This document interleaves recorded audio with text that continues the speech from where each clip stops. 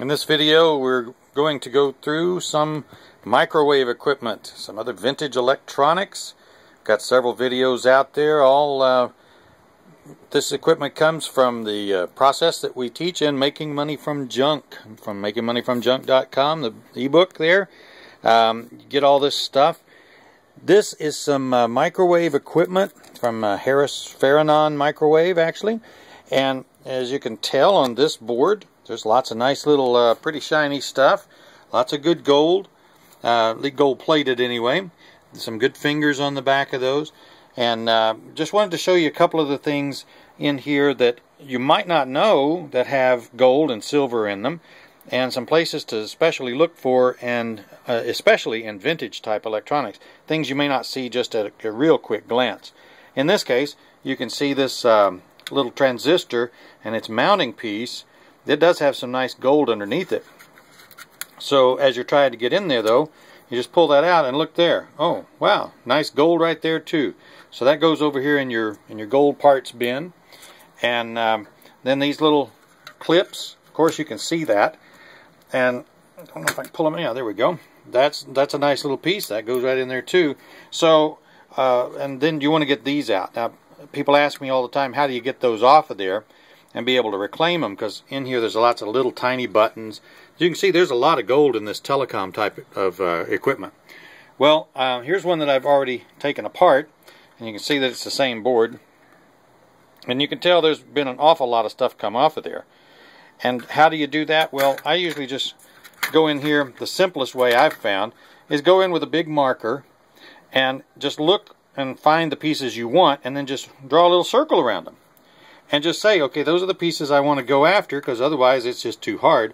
And then I take a big soldering gun, got the big welder soldering gun right there, and just heat it up, and then take like a real sharp plier, and as you're heating it up, so you just take that and just push it through. You know, just heat the thing and then just push, and then you'll have all the parts at the bottom. Real simple way to get it out of there.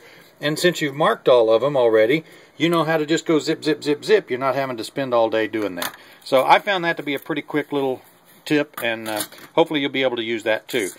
Here's a different model. It's got a lot of different electronics on it. Again, these same gold-plated pieces. Really nice there. You can tell this board's had some damage to it, so you're not going to have any resale value because this piece has been damaged. And fixing it is probably not worth it. It's an older piece anyway. Got one of those torn apart, and guess what? It had the same kind of a problem on that same part. So it looks like maybe it was a design challenge. Over the years that gave up and whatever. This one's been taken mostly apart. I think there's still some pieces on here. I know there's a little bit of work still to do with it. But for the most part, I pull those off. You take the IC chips and various things. And I wanted to show you some of the parts quickly that you might find in here, and by just comparing them side by side, I wanted to be able to show that a little bit.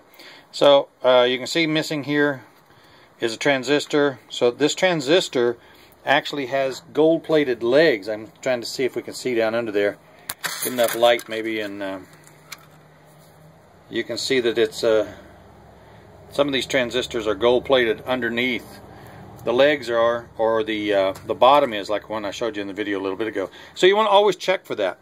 Little transistors, a lot of these little transistors here will have that, the gold-plated legs in them. And if you notice the difference between the boards, you'll see that some are missing and some are still there. Well, that means the ones that are still there didn't have gold-plated legs, but the others do.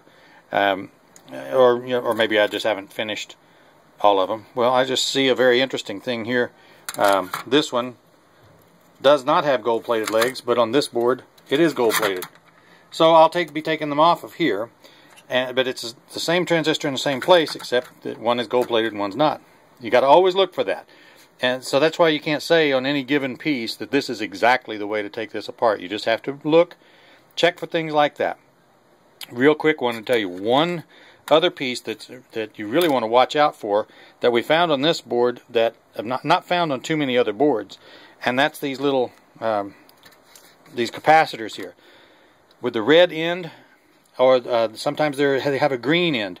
those are real high silver content. They're like 40%. The red ones are like 40% silver per weight. So that's a pretty nice little silver reclamation right there. The green ones are supposed to be something like 20%. That's what I've heard. I did a little research, and that's what one of my mentors taught me, that that's about what you're going to get in there. So that's pretty interesting stuff. And of course, I've always used mentors to teach me more about this stuff. Finding a place that you can, talk to people and this and that is always good. Some of these have silver in them. In a different video recently, I discussed more about that and what you might get out of them. Some of them are silver, some of them aren't. So you just have to kind of tear into them, is the only way I know about it. So far, I haven't found a good way to identify them. Of course, always get those fingers off of there and put them in your bucket. Oh, one more thing in this one. Very interesting difference. You can see this one has a green switch and this one has a red switch. Now both of them have gold-plated backs on them. So I'll want to pop those off of there and get into this one. But what we found is the red switches are definitely much better with gold content.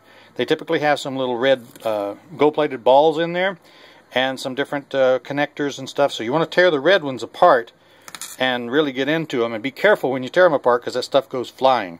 So put it down inside of a bowl or something as you're taking it apart, so that it won't go jumping so bad. The green ones, a lot of times all they have is the ends. But definitely the red switches, that's a good thing. Alright, well that's all for the videos this time on from makingmoneyfromjunk.com. Be sure to grab the ebook and learn where you get these parts and what you do and how you can make more money from junk. Thanks a lot. We'll see you soon.